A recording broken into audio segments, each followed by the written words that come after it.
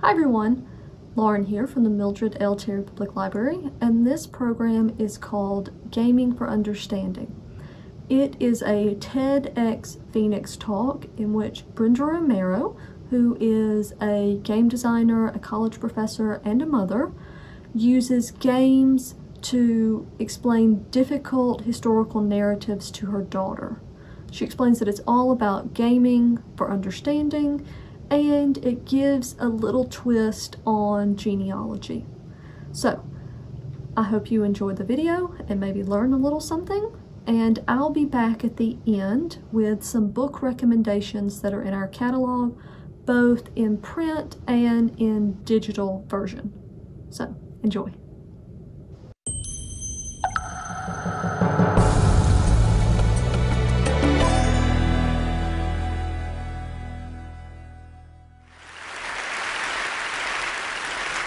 Now, when we think of games, there's all kinds of things. Maybe you're ticked off, or maybe you're looking forward to a new game. You've been up too late playing a game. All these things happen to me. But when we think about games, a lot of times we think about stuff like this, first-person shooters, or the big, what we would call AAA games. Or maybe you're a Facebook game player. This is one my partner and I worked on. Maybe you play Facebook games, and that's what we're making right now. It's a lighter form of game. Maybe you think about the tragically boring board games that hold us hostage in Thanksgiving situations. This would be one of those tragically boring board games that you can figure out. Or maybe you're in your living room, playing with the Wii with the kids or something like that. And, there's this whole range of games, and that's very much what I think about. I make my living from games. I've been lucky enough to do this since I was 15, which also qualifies as I've never really had a real job. But we think about games as fun, and that's completely reasonable. But let's just think about this. So this one here, this is the 1980 Olympics. I don't know where you guys were, but I was in my living room. It was practically a religious event. And this is when the Americans beat the Russians. And this was, yes, it was technically a game. Hockey is a game. But really, was this a game? I mean, people cried. I've never seen my mother cry like that at the end of Monopoly. And so this was just an amazing experience. Or, if anybody here is from Boston, so when the Boston Red Sox won the World Series after, I believe, 351 years, when they won the World Series, it was amazing. I happened to be living in Springfield at the time, and the best part of it is that you would close the women's door in the bathroom, and I remember seeing Go Sox, and I thought, really? Or the houses, you'd come out, because every game, well, I think almost every game, went into overtime, right? So we'd be outside, and all the other lights are on in the whole block. And kids, the attendance was down in school, and kids weren't going to school, but it's okay. It's the Red Sox, right? I mean, there's education, and then there's the Red Sox, and we know where they're stacked. So this was an amazing experience. And again, yes, it was a game, but they didn't write newspaper articles. People didn't say, really, I can die now because the Red Sox won. And many people did. So games mean something more to us. Absolutely means something more. So now, this is an abrupt transition here. There was 3 years where I actually did have a real job, sort of. I was the head of a college department teaching games. So again, it was sort of a real job. And now I just got to talk about making them as opposed to making them. And I was at a dinner. Part of the job of it, when you're a chair of a department, is to eat. And I did that very well. And so I'm out at a dinner with this guy called Zig Jackson. So this is Zig in this photograph. This is also one of Zig's photographs. He's a photographer. And he goes all around the country taking pictures of himself. And, you can see here he's got Zig's Indian Reservation.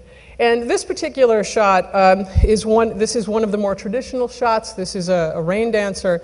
And this is one of my favorite shots here. So you can look at this, and maybe you've even seen things like this. This is an expression of culture, right? And this is actually from his Degradation series. And what was most fascinating to me about this series is just look at that little boy there. Can you imagine? Now we can see that that's a traditional Native American. Now I just want to change that guy's race. Just imagine if that's a black guy.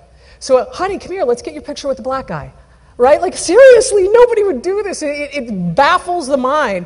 And so Zig, being Indian, likewise it baffles his mind. His favorite photograph, my favorite photograph of his, which I don't have in here, is Indian taking picture of white people taking pictures of Indians. So I happened to be at dinner with this photographer, and he was talking with another photographer about a shooting that had occurred. And it was on an Indian reservation. He'd taken his camera up there to photograph it. But when he got there, he discovered he couldn't do it. He just couldn't capture the picture. And so they were talking back and forth about this question, do you take the picture or not? And that was fascinating to me as a game designer, because it never occurs to me, like, should I make the game about this difficult topic or not? Because we just make things that are fun or, will make you feel fear, or make, give you that visceral excitement. But every other medium does it. So this is my kid, this is Mesa. And when she was 7 years old, she came home from school one day, and like I do every single day, I asked her, what'd you do today? So she said, we talked about the Middle Passage. Now, this was a big moment. Mesa's dad is black, and I knew this day was coming. I wasn't expecting it at 7. I don't know why, but I wasn't. Anyway, so I asked her, how do you feel about that? So she proceeded to tell me, and so any of you who are parents will recognize the bingo buzzwords here. So the ships start in England, they come down from England, they go to Africa, they go across the ocean, that's the Middle Passage part, they come to America where the slaves are sold, she's telling me. But Abraham Lincoln was elected president, and then he passed the Emancipation Proclamation, and now they're free. Pause for about 10 seconds. Can I play a game, Mommy? And I thought, that's it, right? And so, this is the Middle Passage. This is an incredibly significant event. And she's treating it like basically some black people went on a cruise, is more or less how it sounds to her. And so to me, I wanted more value in this. So when she asked if she could play a game, I said yes. And so I happen to have all of these little pieces. I'm a game designer, so I have this stuff sitting around my house. So I said, yeah, you can play a game. And I give her a bunch of these. And I tell her to paint them in different families. These are pictures of Mesa when she was, God, it still chokes me up seeing these. So she's painting her little families. And then I grab a bunch of them, and I put them on a boat. This was the boat. It was made quickly, obviously. And so the basic gist of it is I grabbed a bunch of families, and she's like, Mommy, but you forgot the pink baby, and you forgot the blue daddy, and you forgot all these other things.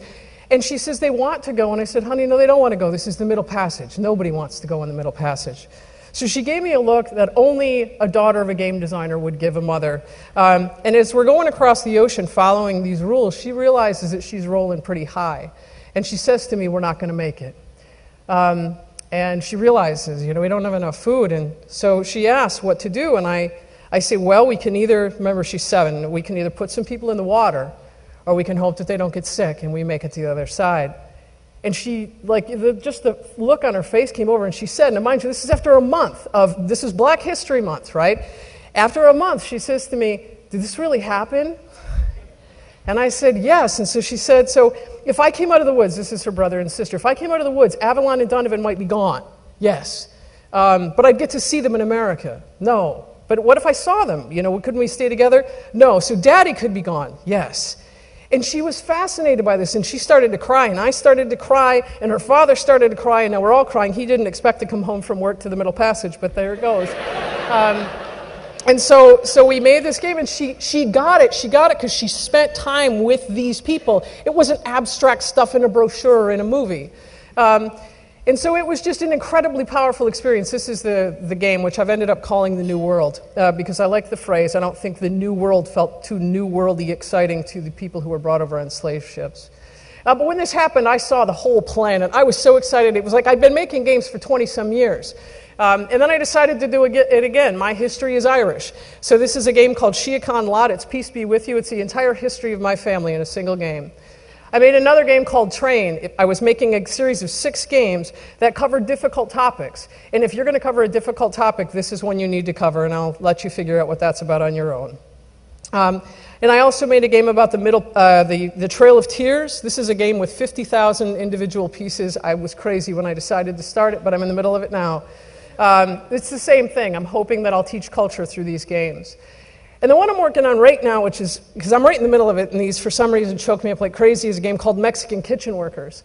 And originally it was a math problem, more or less, like here's the economics of illegal immigration. And the more I learned about the Mexican culture, my partner is Mexican, the more I learned that, for all of us, food is a basic need. But it is obviously with Mexicans too, but it's much more than that. It's an expression of love. It's an expression of, God, I'm totally choking up way more than I thought. I'll look away from the picture.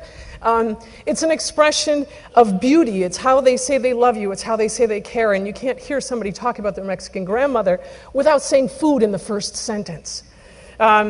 And so to me, this beautiful culture, this beautiful expression is something that I want to capture through games. And so games, for a change, it changes how we see topics. It changes how our perceptions about those people and topics. And it changes ourselves. We change as people through games because we're involved and we're playing and we're learning as we do so. Thank you.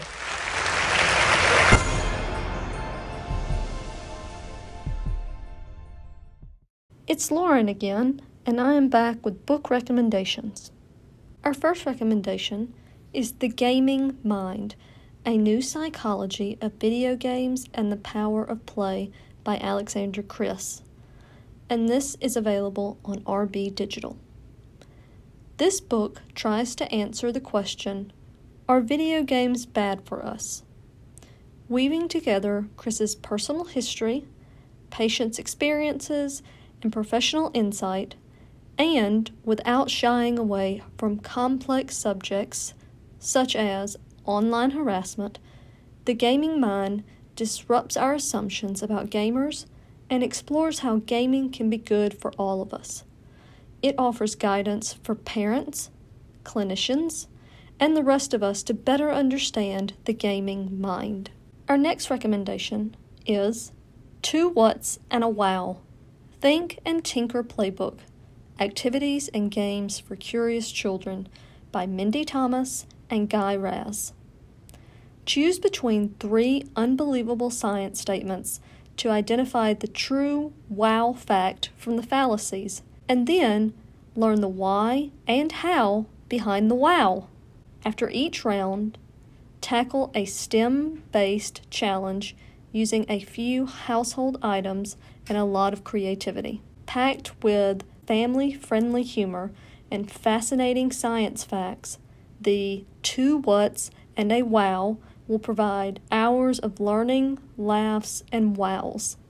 Our final recommendation is Your Move, What Board Games Teach Us About Life by Jonathan Kay and Joan Moriarty. Games can tell us far more about us than our TV shows, movies, or music ever could.